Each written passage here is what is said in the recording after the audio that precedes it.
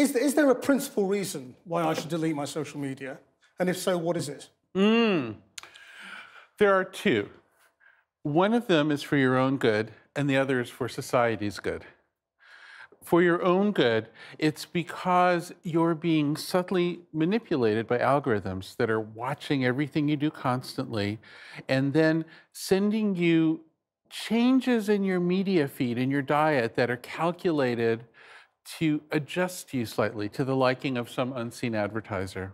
And so if you get off that, you can have a chance to experience a clearer view of yourself and your life. But then the reason for society might be even more important. Society has been gradually darkened by this scheme in which everyone is under surveillance all the time, and everyone is under this mild version of behavior modification all the time. It's made people jittery and cranky. It's made teens especially depressed, which can be quite severe. But it's made our politics kind of unreal and strange, where we're not sure if elections are real anymore. We're not sure how much the Russians affected Brexit. We do know that it was a crankier affair than it might have been otherwise. You say it's bad for me as an individual. Is it bad for me because I'm addicted? Have I become chemically hooked? You have. The founders of the great Silicon Valley spying empires like Facebook have publicly declared that they intentionally included addictive schemes in their designs. Now, we have to say, this is what I would call almost a stealthy addiction. It's a statistical addiction. What it says is, we will get the broad population to use the services a lot. We'll get them hooked through a scheme of rewards and punishment. And the rewards are when you're retweeted. The punishment is when you're treated badly by others online. And then within that, we'll very gradually start to leverage that to change them. So it's this very kind of stealthy manipulation of the population. So it's not as dramatic as a heroin addict or a gambling addict, but it is the same principle. But who's doing the manipulating? I mean, there isn't some master sort of Wizard of Oz sitting behind a screen, is there? Well, this is the peculiarity of the situation. The people who run the tech companies like Google and Facebook are not doing the manipulating. They're doing the addicting. But the manipulating, which rides on the back of the addicting, is the paying customer of such a company. So, many of those customers are not at all bad influences. They might simply be trying to promote their cars or their perfumes or whatever. And indeed, I have sympathy for them because they're concerned that if they don't put money into the system, nobody will know about them anymore. How is it different to just television advertising or billboard advertising or anything else? The difference is the constant feedback loop. So when you watch the television isn't watching you. When you see the billboard isn't seeing you. And vast numbers of people see the same thing on television and see the same billboard. When you use these new designs, social media, search, YouTube, when you see these things, you're being observed constantly, and algorithms are taking that information and changing what you see next.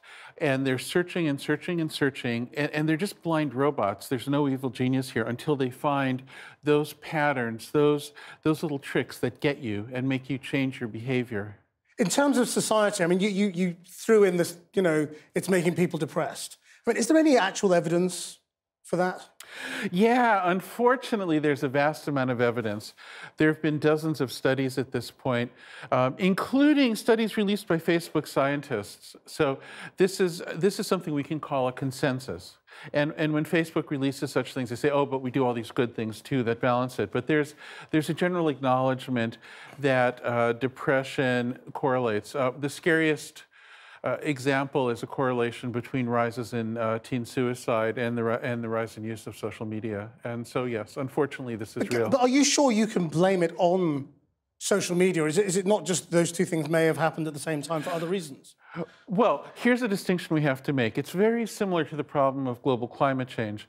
We can say statistically over the whole population, yes, the correlation is real. In any particular person, of course, we can't. Just as we can't blame any particular storm on global warming. But it's causality, isn't it? You know? Yeah. I mean, it is causality, and this is something that's very well demonstrated. When the company's own scientists are publishing on this topic and come to the same agreement, I think it's time to say this is real. Why have you sort of turned on your own kind, if you like? I love Silicon Valley, and I do not at all feel that I've turned on my own kind. And just to be clear, I'm very much a part of this. I've sold a company to Google. I'm not in any sense an outsider. I believe that what we're doing is not in our own self-interest. Business interests are a part of society. If they destroy society, they destroy themselves. I believe it's very clear that we could offer all of the good things, and there are many, many good things in these services, and social media in particular. I'm convinced we can offer them without this manipulation engine in the background. There's a world of other business plans, and I think they'd be better for us.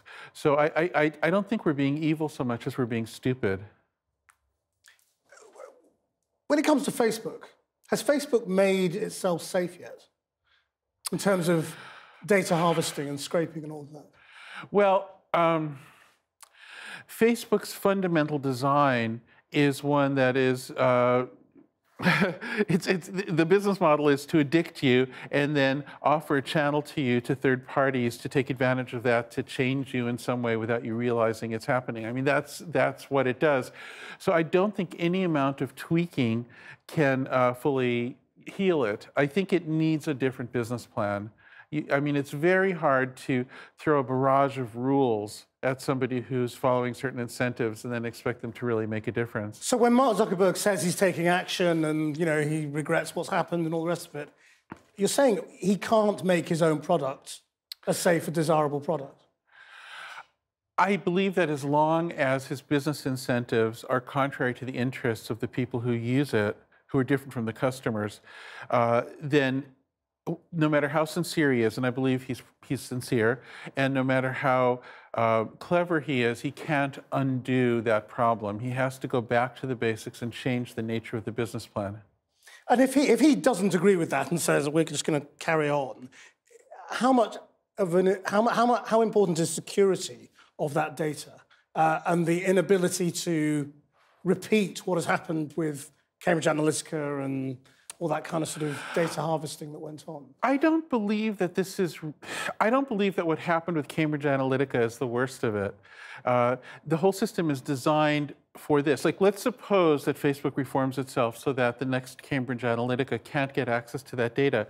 They can still get access to the same results because the service Facebook offers is exactly what Cambridge Analytica... Themselves. Yeah, I mean, this is, you know, there are bad actors are able to use Facebook in ways that Facebook can't understand because the way the service is designed is fundamentally to be manipulative. So I think the data protection idea is a sincere and good idea, but it's certainly not adequate. It doesn't address the core problem, which is the manipulation engine. And as long as that is there, a bad actor can find a way to utilize it. So to me, this concern about data protection, while laudable, doesn't address the core problem. Do you think they're all as bad as each other? I mean, you know, why is something like YouTube, which is basically just a way of watching video, bad for you? YouTube is not necessarily bad for you. Remember, this is a statistical distribution, so for some percentage of people, it'll have an effect of making them crankier around election time and feeling needier around the time they might be making a purchase and so forth. And the way it works is that all the data Google can get on you, much of which comes from just your email or whatever else it might be, is fed into an engine that compares you with other people who share some similar traits. And YouTube's ordering of videos that are presented to you is designed to, on the one hand, maximize your engagement so you won't stop watching, but that's achieved not just by observing you, but by a multitude of people who are similar to you. And then when you do get an ad, it's contextualized in a way that has been shown to be effective, not only for you, but for this whole population. So it's this giant statistical thing. And it's bad for you because it leeches your free will, it makes you cranky, it makes the world a little darker because you're not perceiving reality clearly anymore. It's being manipulated. It's being tricked in a way, the people who are paying or maybe not paying, just using the system to, in a clever way, to get at you, are not necessarily pleasant people. They're sort of the worst actors in some cases. But don't some users think, look, I can handle advertising. You know, I know what I'm doing here. I'm getting a free service. And, you know, they think they're manipulating me, but I know what I'm doing. The problem is that behaviorist techniques are often invisible to the person who's being manipulated. And this has a long history. This has been done for a long time. It used to be that the only way to be subjected to continuous observation and modification was to either be in an experiment. You could be in the basement of a psychology building and have students tweaking you for their projects, or you could join a cult, or you could be in an abusive relationship. I mean, this has been done before, and often the people who are in these situations do not realize it's happening to them. In fact, the whole point is that it's sneaky. It's a mechanical approach to manipulating people, and because it's so algorithmic, it doesn't involve direct communication, and people don't get the cues to understand what's happening with them. Why do you think social media has had the effect on politics that it has? You know, is it because of the way people respond to things on social media? Well, I'd like to give you a slightly detailed answer as quickly as I can, and that is that in traditional behaviorism, you would give an animal or a person a little treat like candy or maybe an electric shock, and you'd go back and forth between positive and negative feedback. And when researchers try to determine whether positivity or negativity is more powerful, they're roughly at parity. They're both important. But the difference with social media is that the algorithms that are following you respond very quickly. They're looking for the quick responses. And the negative responses, like getting startled or scared or irritated or angry, tend to rise faster than the positive responses, like building trust or feeling good. Those things rise more slowly. So the algorithms naturally catch the negativity and amplify it and introduce negative people to each other in all of this. And so what this does is it means that the algorithms discover there's more engagement possible, say by promoting ISIS and promoting the Arab Spring. And so ISIS gets more mileage, or promoting the Ku Klux Klan than Black Lives Matter. Now, in the big picture, it's not true that negativity is more powerful. But if you're doing this very rapid measurement of human impulses instead of accumulated human behavior, then it's the negativity that gets amplified. So you tend to have elections that are more driven by rancor and abuse, and you tend to have outcomes that are kind of crazy. And so the effect on the media we consume, the news, as well, is also alarming, because then it'll be the news that makes people angry that is the news that gets seen in the future or now, rather than, you know, a more balanced diet of what's really going on in the world. Well, I think what goes on a show like this is that you have a bit of a longer time horizon by which you measure success. So you have to impress your viewership enough to tune in, but this is over a process of days and weeks and months and years, and you build up a sense of rapport with your viewership, right? If you're an algorithm that's just looking at instant responses, you don't get that. It's just like, how did I engage this person? And you'll find that engagement more often by irritating people than by educating them. And so, is that how you create Trump? Or Duterte, or, you know, any of the other populist leaders who are doing very well at the moment, partly from the internet? I have never known Trump, but I have met him a few times over a fairly long period, over 30 years actually, through different circumstances. And I will say that while I never would have voted for him as president, and I always thought he was somewhat untrustworthy and a bit of a showman and a bit of a scammer. He never lost himself and became so strangely insecure and so weirdly irritable until he had his own addiction, in this case to Twitter. And it's really damaged him. I mean, I view Trump in a way as a victim. Really? Oh, yeah, absolutely. His character has been really damaged by his Twitter addiction. Because of the reaction he gets from each tweet? Yeah, so you know what happens in addiction is the addict becomes hooked not just on the good part of the addiction experience, but on the whole cycle. So a gambler is not just addicted to winning, but to this whole process where they mostly lose. And in the same way, the Twitter addict or the social media addict becomes addicted to this engagement, which is often unpleasant, where they're engaged in these really abusive exchanges with other human beings. And only once in a while is that, you can watch Trump, like every once in a while there will be this tweet where somebody likes him, and that's when he gets his little, we call it in the trade the dopamine hit. That's what it's called in Facebook, for instance. He gets this little dopamine hit, and then he dives in for more negativity and things, then he gets it again. And you can see the addiction playing out. And do you think it's possible to create a do-gooding social network? Yes, I'm absolutely positive. And the way to do it is to have a different business model where instead of... So right now, we've created this bizarre society that's unprecedented where if any two people wish to communicate over the internet, the only way that can happen, the only way it's financed is through a third party who believes that those two can be manipulated in a sneaky way. It's an insane way to structure civilization. So we can keep all the good stuff, and there is good stuff on social media, of course. We can keep all that and just throw away the manipulation business model and substitute in a different business model. And there are many alternatives that would be better. They just have to be honest. It could be a paid service like a Netflix where you're paying for it. You're the genuine customer. It has to keep your interest.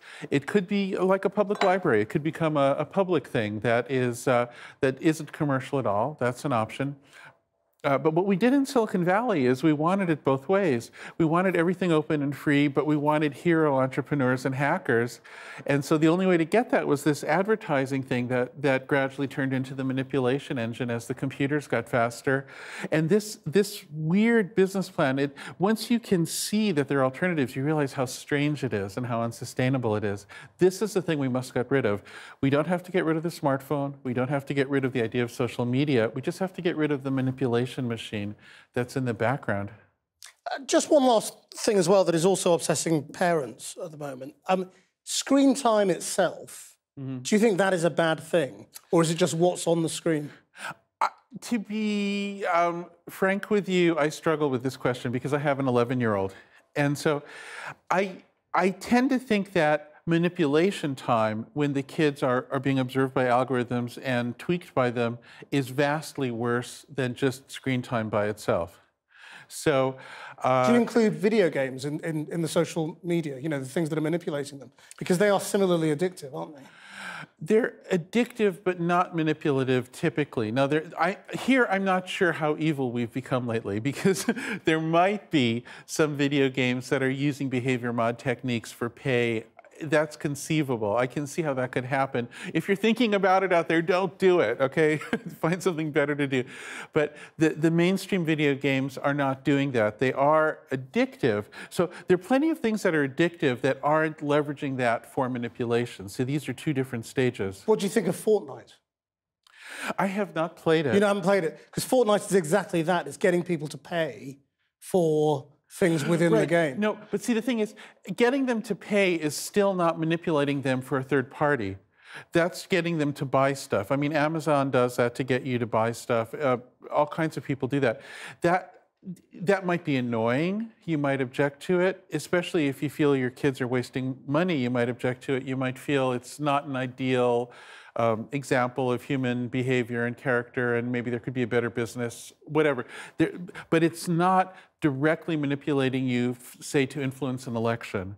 It's not trying to change your behavior out in the larger world. And that's the thing that's really tragic about designs like Facebook and Google. They are succeeding at doing that. But your advice tonight to everyone watching this is delete all your accounts.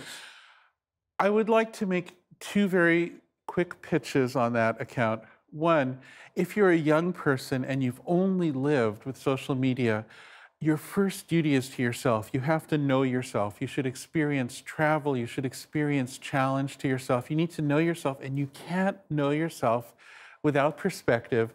So at least give it 6 months without social media and really quit them. Don't like quit Facebook but keep another Facebook thing like WhatsApp, because then it'll still be spying and manipulating. Get rid of the whole thing for 6 months and know yourself, and then you can decide. I can't tell you what's right. You have to decide, but you can't until you know yourself. And then for the rest of society, I'd say, as long as we can have some small percentage of people who are off it, then the society can have voices to give perspective. If everybody's universally part of this thing, we cannot have perspective. We cannot have a real conversation. And it's too lonely right now. You know, we need more people who are just outside of that loop, who are thinking without the manipulation. And I think we'll find it extraordinarily valuable to have them. Are you just a New Age hippie? I mean, have you just been through the mill and kind of worked out, I want to check out of all this, and let's just stop? Do I seem New Age to you?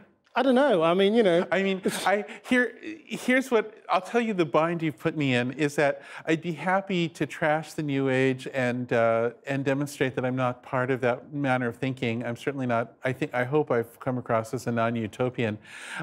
But the problem is, many of my friends in California are quite New Age, so I want to be kind to them.